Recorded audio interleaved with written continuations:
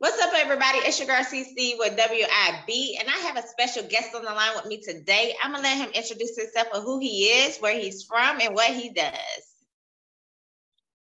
Yeah, how you doing? My name D4M LOAN. I'm from Philly, West Philly to be exact. I'm a rapper, actor, artist, creator, model, all around American man. All right, now a jack of all trades. So, how did you come up with that name? What's the meaning behind that name? D4M stands for Do It For Me. That's my one of my partners, homies who passed away, one of my childhood friends. I grew up with. He passed away when he was 14. He started rapping with me. We all started rapping together. And when he died, we created a movement to really go harder with music, calling that Do It For Me, Do It For Me. Oh wow! Prayers. Well, what made you want to be a rapper? How did you get into the music industry? I was younger. I remember when I was around 9, and I always wanted to go hard with the music. I wanted to start. I always wanted to know I was gonna be some type of famous or something like that. I was younger, not knowing how I was, but I remember I heard this song on the radio, and it said something about Roxanne or something like that, Hurricane, something like that. But I made a song, and when I was 9, and I used to be rapping and reciting it, and I don't know. I just always, from there on out, I just always, as I got older, I just wanted to be a rapper and just start coming along. I started going to the studio when I was 14, 15, stuff like that, and started taking off. And I got older, around 17. Okay, all right. What are your top 5 favorite artists, rappers? Top 5. Yeah, I know. Who passed away? I was for my partner, who passed away in 2020.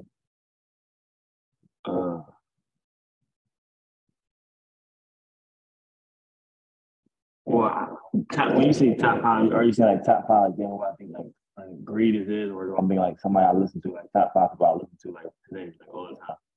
Yeah, your top 5 of all time. Who you like? All time. Yeah. DMX, Michael Jackson. Okay. All right. Well, let's talk about your single. Which one? Sway Talk Driving Crazy. Yeah, let's talk about that song and the motivation behind it. Well, I started with this club wave in my city. I started with that. I made a song called Baby Shark in 2020. My partner Kiana, who passed away, and it took off during the pandemic. Millions of views, 1.7 million views. But it slowed down after the pandemic stopped. The club stopped. It was a club record. And I seen TikTok was going crazy with people dance the party record on there. I said, damn, I really do this for real.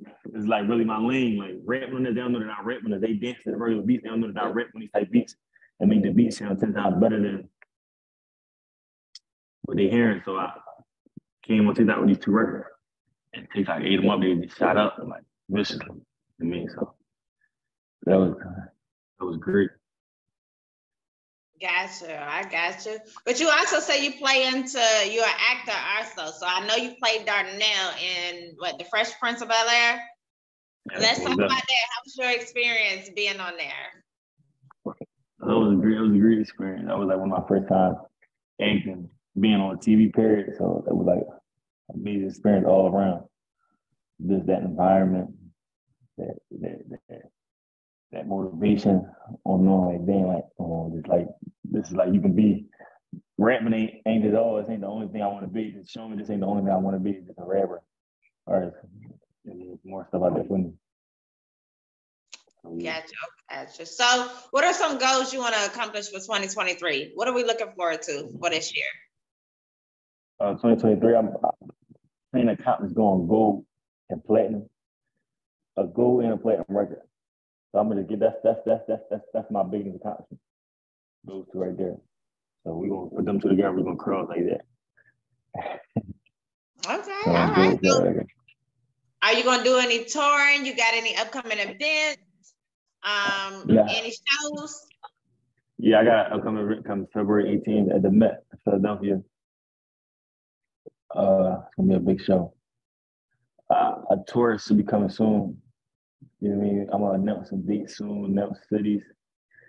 Might be overseas, might be Eastern, Western. And you're gonna see. I'm gonna come into social media with it soon, so we're gonna see how that goes. All right, all right. So out of all the places in the world, where is one place you would want to perform? London. Where to? Oh, London. London. Yeah. Okay, why did you choose London? So what? Why did you choose London out of all places? I don't know. I like the vibe out there. I like the music culture out there too. I like how their fans react to music period out there. So I feel like my music will go crazy out there. All right, okay. So what about your acting career? Are you going to be in any other films? Are you trying to try out for anything else? Yeah, I got a new movie I shot in June, July. Around that time, around like June, July, coming out in March called Old Head. So stay tuned for that. Okay, you said in March. And when can we see it? It's gonna be on Amazon Prime, Netflix, the movies. Where can we look forward to it to come in? I'm not sure. I forgot. Stay tuned. I'm posting everything. Everything gonna be on my own social media when we get like all the rest of the information that we get disclosed. So that's how that's gonna go. Gotcha. So who are some artists you would like to work with?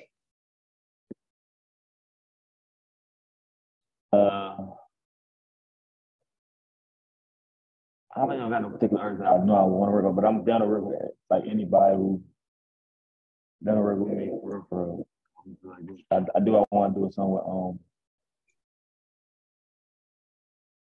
want to put the City Girls on the song. I want to put the City Girls on the song. I want to see if they can talk as toxic as me.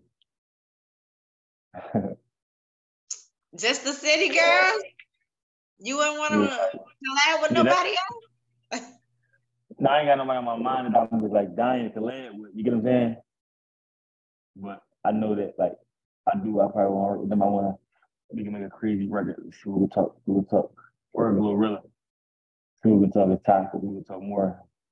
Who can speak for each side better. You know what I mean? You speak for the girl, I speak for the guy. We see who can talk. I got you. Well, what makes your music different than others? What makes yours more unique? My voice, my cadence, my demeanor, everything. Like all of the whole 1-2 of my whole thing. Like just how I speak. You know what I'm saying? My voice, the deep, the raspy, delivery, everything for real. Anything you can think of, there anything we can do it like something being different. I'm different in each way. You know what I'm saying? So what's been the hardest or the biggest challenge of yours right now trying to be an artist? My biggest challenge trying to be an artist, I'm probably dealing with real life. They're doing real life. They gotta be like the biggest challenge when it comes to being an artist. Knowing that you got real life. So just dealing with real life, knowing that like I got a real life outside this music, that's probably like the biggest challenge. But I don't consider that too much of a challenge because I don't let it like get to me, but it's like that's just like one of the biggest challenges. I got you. Okay. Well, what has been we talked about your challenges. Let's talk about your accomplishments. What has been your biggest accomplishment so far? I would say the Bel Air, me signing my record deal, the Bel Air show, and performing at Rolling Loud. I would say that. How was that experience? Performing at Rolling Loud. Oh, it was an amazing experience. I can't wait to see how next year is elevated from this year. Like the crowd, the better people in the crowd. I mean, the bigger the stage. The stage is big, though, but I mean, the crowd was cool. I want to see the elevation of my progress. Just seeing where I started, just seeing how other artists started from. Oh, then that's where they started at when they first performed at Rolling Loud. Now I want to see like how it go for me. You know what I'm saying? Yeah.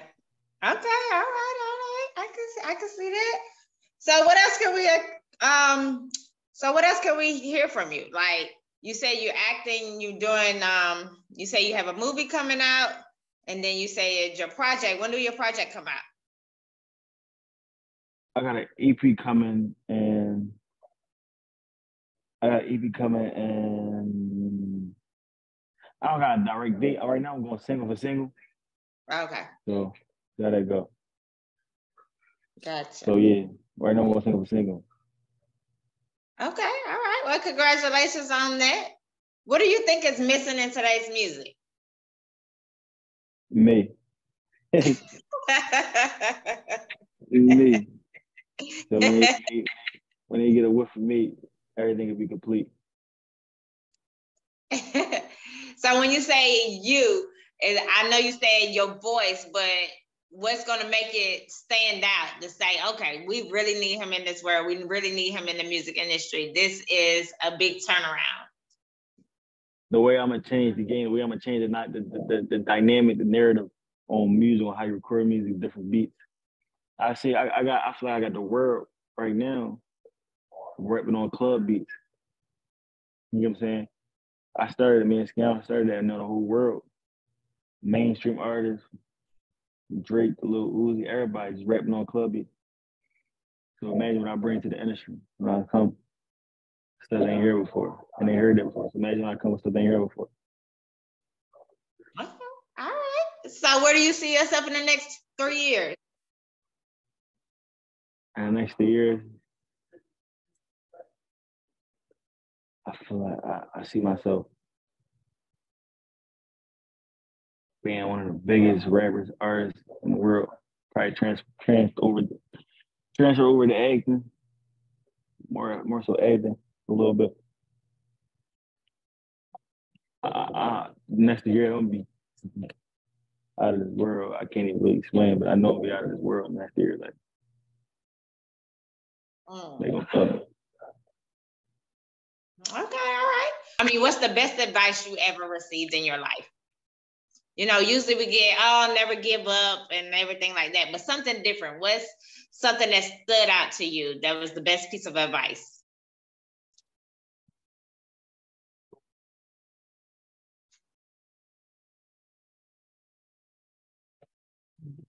I don't know.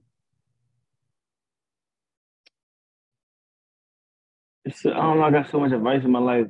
Nothing really stuck out to me. Like just like you said, people give you the same advice, but it's the same advice that you hear repeatedly. Like you never give up. Everybody get their turn. Just wait your turn. Everybody gonna get their turn. Or always pray to God, like praying, like stuff like that. Like it's the same advice. It's never nothing like that really stuck out to me that had me thinking right now. Like damn, I remember this. You know what I'm saying? Like I would be lying if I tell you some advice that stuck out to me. Okay, so let's swap it then. So if you can't really think of what advice would you give to other artists that are trying to get into this industry? Somebody said I would give to artists coming in the industry would be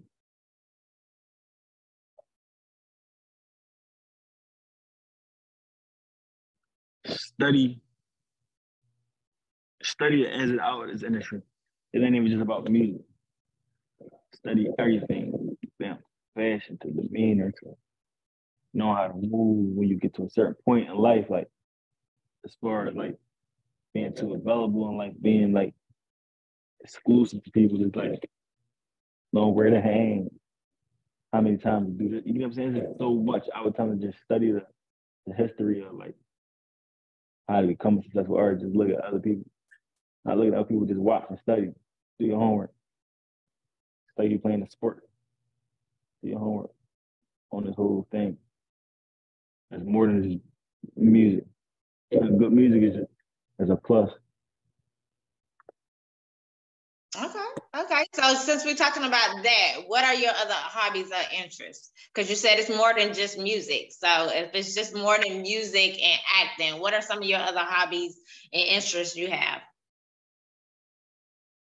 I feel like fashion. I feel like if you can make I always go out this model, right?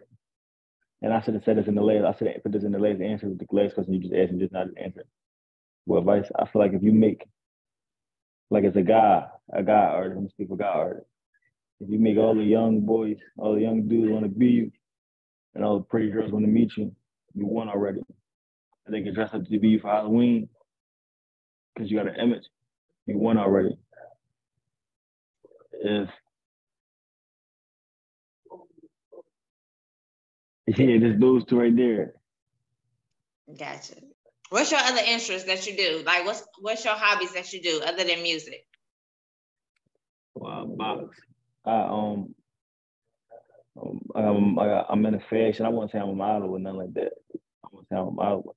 I'm in a fashion. I'll be at the fashion shows in New York. I participate in New York Fashion Week, stuff like that. Just being out there in that environment, meeting new people, new designers, and yeah, and boxing and shopping. Okay, all right. So would you want to see how it is to be a model since you're into fashion? Like if you went out there and you went to I'm sorry, go ahead. I said no, yeah, most definitely. I'll definitely do that. Most definitely. Is that one of your goals? Yeah, it really is. One of my I performed at a fashion show, like on a runway, but I never like try to walk. So yeah. Okay, all right. And you say you into boxing too? Yeah, I box. I don't box no more, but yeah, I'm in the box. I used to box. Okay. So why did you stop? I got like hit by a car and I had a cast in my foot, so I just decided to like start going to the studio more. And as I went to the studio more, I end up the music start taking off. You know what I'm saying? The music start taking off more. So. I got you.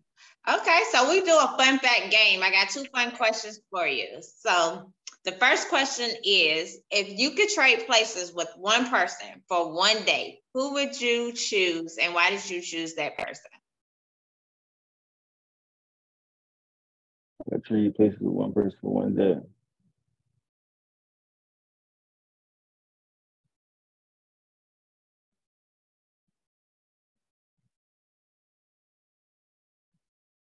Probably somebody like from like another like country. Any random person just to see how it is living out there. To experience like a new life to see how it is being, you know. It would be any country. I probably do it from like each country. It wouldn't even just be one person. I probably would do it for like a person from that country, a person from this country, a person from that country. That's just it. So you would just trade places with somebody from another country and just live their life for a day, just to see how it is. Yeah, they live in arrangements of how, even if it's like they struggling, I still want to see like how to like, you know what I'm saying? I gotcha. Okay, so my second question is, if you can interview anybody, dead or alive, who would you interview and what would that question be? I would interview Michael Jackson. Probably Michael Jackson. I don't know. Probably Michael Jackson. And what would you ask? Probably Michael Jackson. I actually think I feel to be like Michael Jackson because I know like a lot of like celebrities that get like real starstruck around him, even though they celebrities too. And how it feel like just being like, how did you feel like? Did you feel like you was really him? You know, like, did you feel like you was really like, yeah, I'm like, I know I'm him. How did you know? I want to know how you thought about his fame and stuff. Okay, so you would just ask them, hey, how did it feel to just be you? That would be your question. You would ask them. Yeah, I really didn't think too hard on that question. I really didn't answer it fast, but that's kind of what I just like thought of, like just that right moment, like damn, like, I would ask them because that's something I really is curious about. Just like how you just asked about living in different. I was saying living in different. I don't know, asking that how it feels. Okay, all right. So if you could describe your future in 3 words, what would those 3 words be? My future? If you could describe it in 3 words, what would those 3 words be?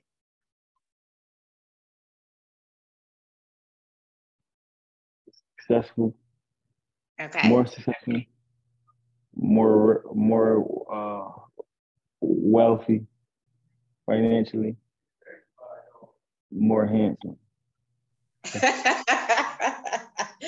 You got to get more handsome, more successful, and more wealthy.